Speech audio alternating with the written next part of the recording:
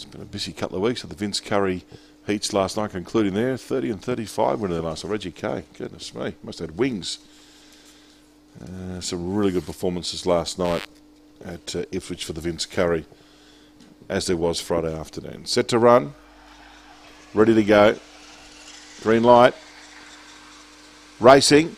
Dream River began only fairly. So too did Pace Ventura. Going hard, Black Raban, Petite Fox. Petite Fox race clear.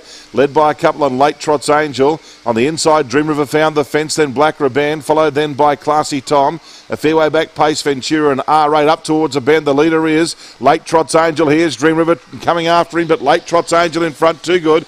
Beat Dream River, who ran on well. Petite Fox was next, then Classy Tom. Followed in by Pace Ventura, Black Raban and R8.